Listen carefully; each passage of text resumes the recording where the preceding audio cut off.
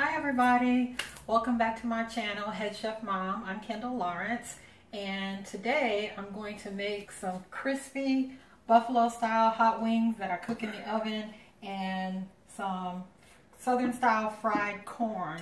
I usually on the weekends I binge watch YouTube, and because I was watching some of my favorite YouTubers, I decided to make this stuff. I watched No Hippie Barbecue cook some hot wings on the grill, and I thought, well, I'd like to have some hot wings. He actually did his with a white barbecue sauce, a white Kentucky barbecue sauce, I think it was. Go check out No Hippie Barbecue and check out that recipe. He likes stuff super hot, and that probably would have been too hot for me.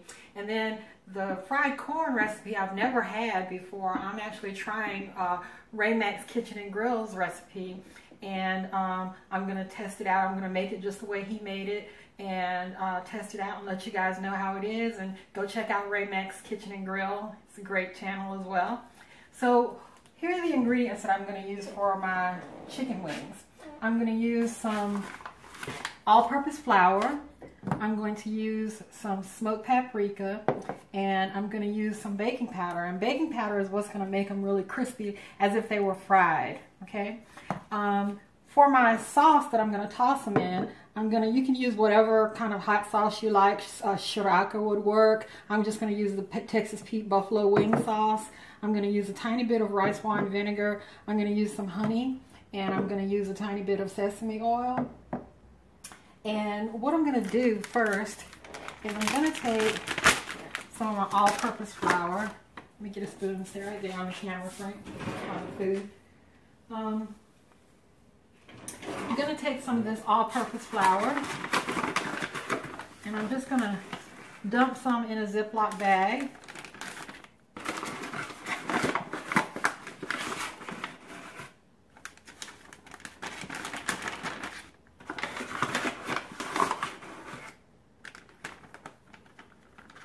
And I'm going to put in some smoked paprika. And I forgot salt and pepper. I'm going to put salt and pepper in. Hang right there, Frank, please.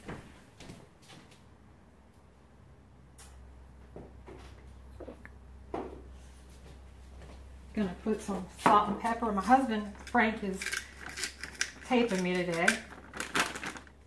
Say hi, Frank. Hello. A man of few words. Get some pepper in there.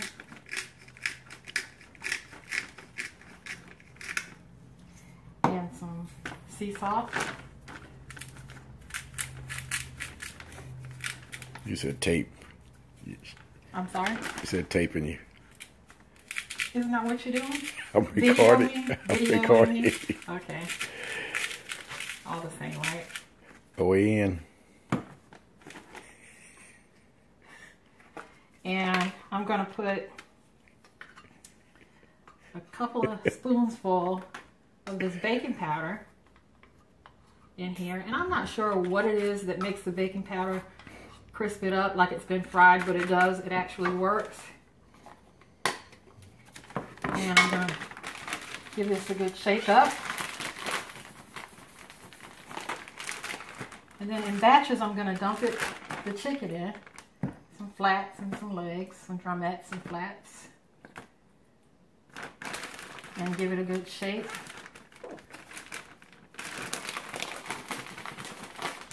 And then I have lined a pan here. Come on in, Frank. I've lined a pan here with some aluminum foil. And the key to really getting it crispy is to have it raised up, not sitting flat on the pan.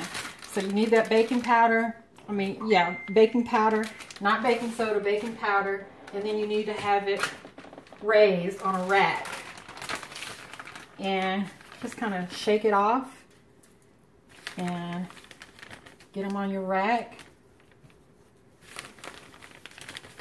And I am going to go ahead and get all of these on the rack, and I'm going to put them in the oven at 425 degrees for 20 minutes. And then I'm going to turn them over and let them cook for another 20 minutes because they're going to crisp up on one side, and then I'm going to let them cook for another 20 minutes and turn them over again, and then I'm going to repeat that process one more time, turn them over one more time, and let them cook for about 15 minutes. So I'm going to say that one more time. I'm going to get all of these on the rack. I'm going to let them cook for 20 minutes. I'm going to take them out. I'm going to flip them over. I'm going to let them cook for 20 minutes. I'm going to take them out. I'm going to flip them over again and let them cook for 15 minutes. So I'll get back with you in just a few minutes, and we'll start. After I get these in the oven, I'll get back with you and we'll start on the fried corn. Be right back. Hi guys, I'm back. So we're getting ready to do our fried corn here. I've got a cast iron skillet, an enamel cast iron skillet going with some rendered bacon fat and a little bit of butter. I've got some diced up red bell pepper, some diced up green bell pepper, some diced onion, a little milk, a little bit of flour, and some cooked bacon that I crumbled up after I cooked it. And of course I've got some frozen corn. Now, when corn is in season, it's probably much better. I'm sure it's much better to use fresh corn, but corn isn't in season right now. It's February. So I'm getting my frozen corn in the pan, and I'm using the rendered bacon fat from the bacon that I cooked.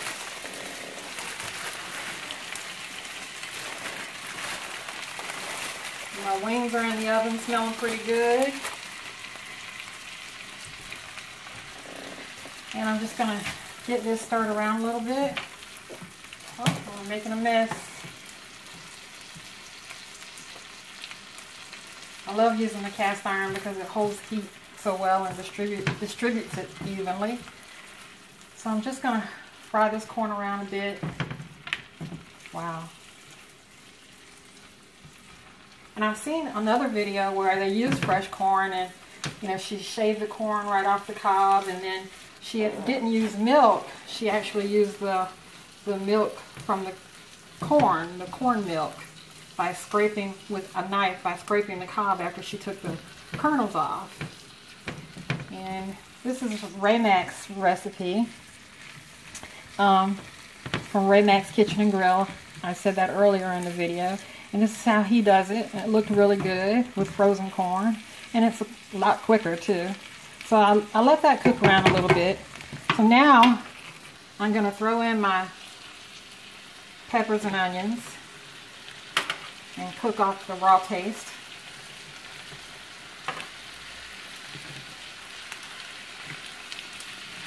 Get close on the pan for me. And let this cook around a bit. That looks really festive. Looks kind of like the Mexicorn. But I think this is going to be way better because we got bacon and butter.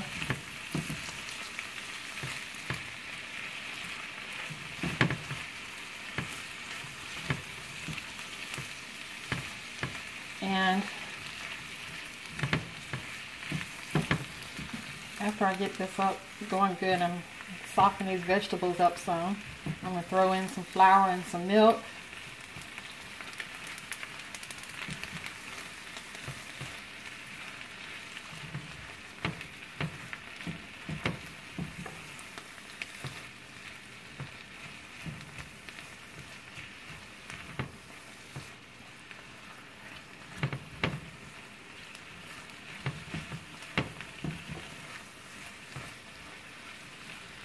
I'm going to go ahead and put some flour in here now.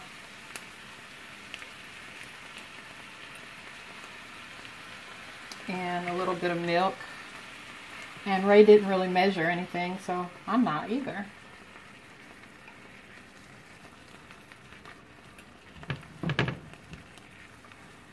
Everything is just kind of eyeballed, and that's the way I cook.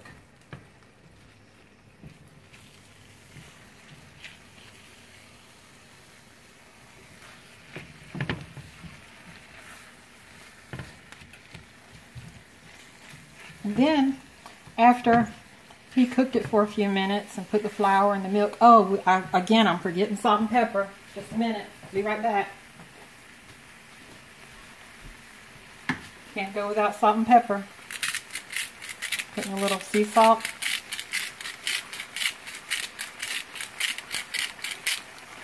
And some black pepper.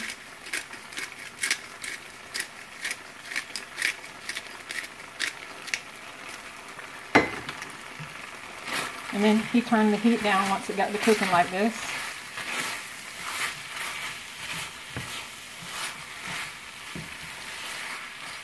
And then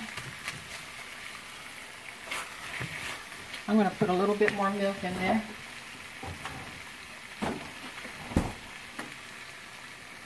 See, mine seems a little bit thick.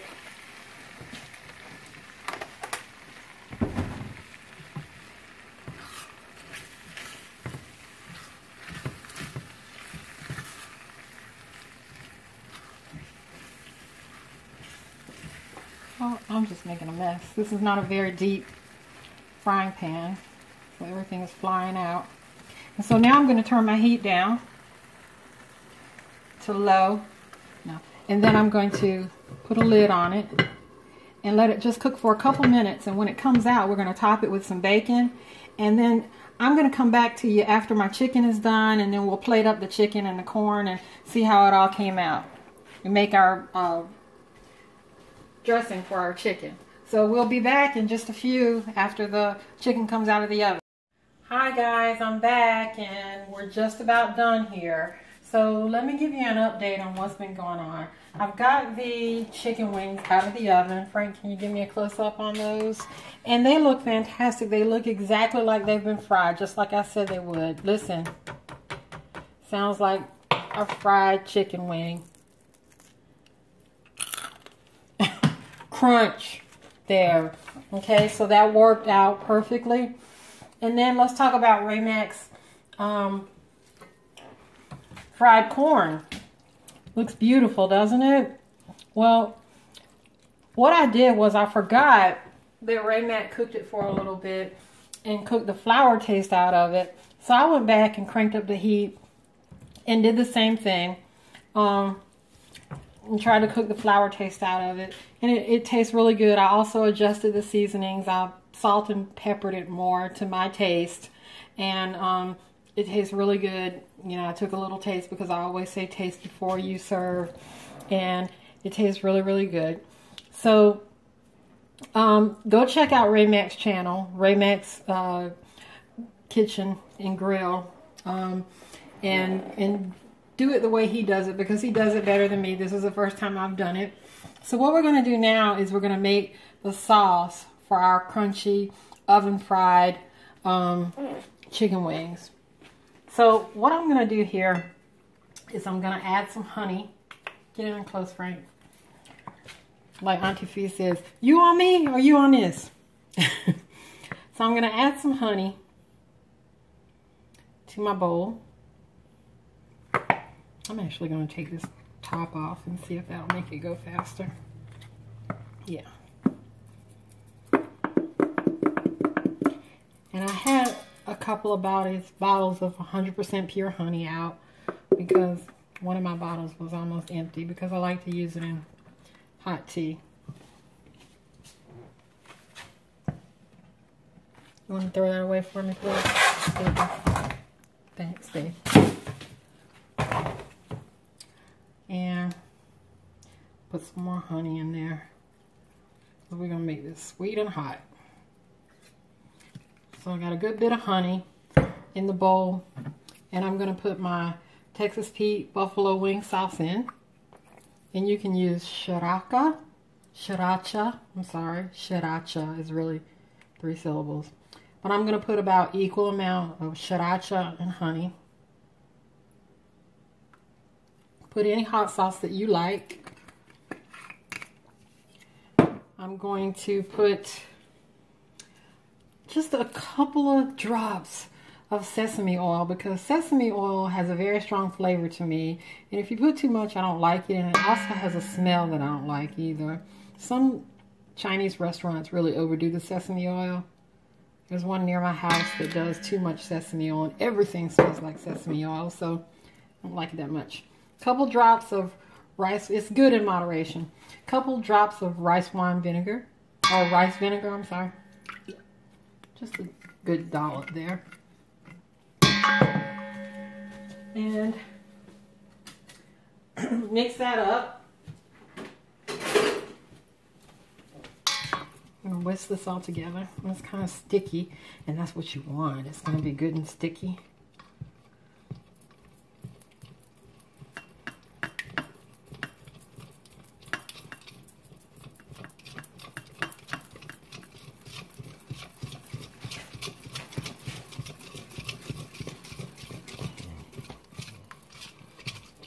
mixed up. It's a little bit sludgy with the honey there.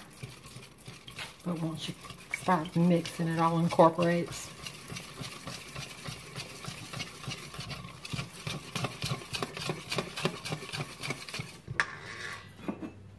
Get my spoon rest over here so I won't make a mess. And of course you want to take a taste to make sure that everything is to your liking. So I'm going to take a taste.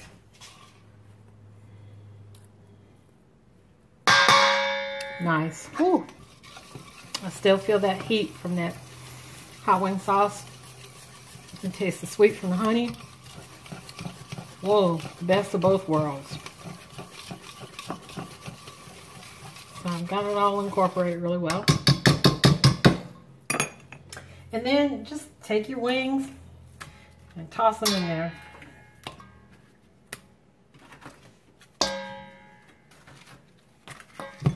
Toss your wings around, and you're going to want to put them on a serving plate.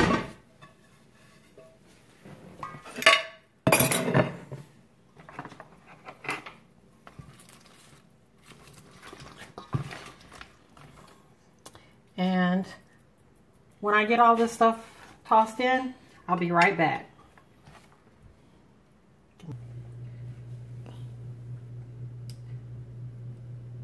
Okay guys, so I'm back. So here are the finished wings. They look beautiful.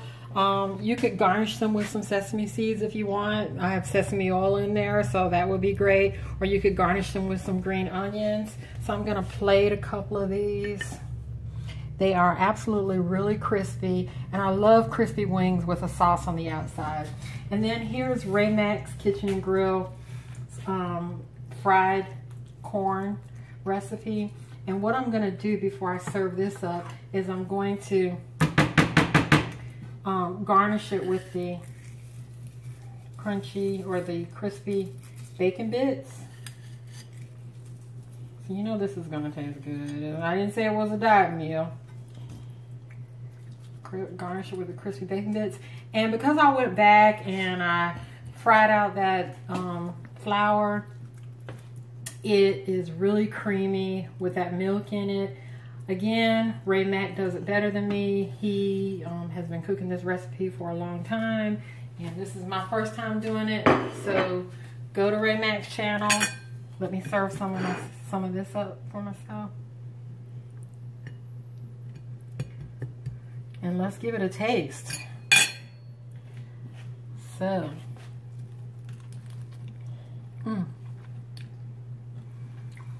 the chicken is crunchy. I don't know if you can hear it crunching while I'm eating it.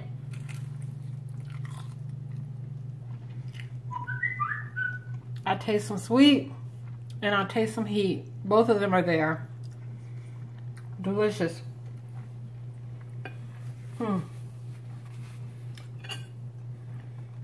As Fritz Rochester would say, let me dig into this corn. I have a new banner up on my channel, and one of my good YouTube friends helped me with that. So comment on that too if you want. I'd appreciate feedback on that. He did a wonderful thing for me.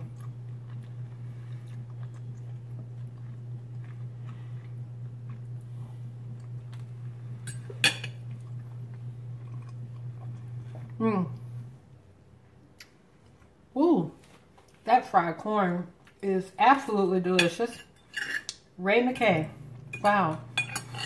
It's got the crunch of the bacon and the saltiness of the bacon. The corn is sweet. You can taste the peppers, the onions. This is awesome, guys. Please give it a try.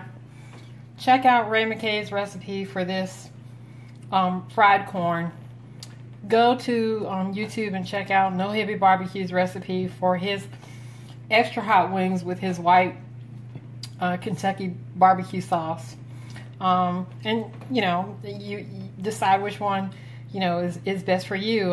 Some people like more heat, some people like less. Lyle is an absolute wonderful cook, but this is all great, guys. I thank you so much for being patient with me and for visiting with me. Come back and see me again, please click like, please share my video and encourage other people to subscribe and comment, give me some constructive feedback. Tell me some things that you might want me to try. I'm so happy to do that for you. And, you know, come back and see me. Go feed your family. See you later.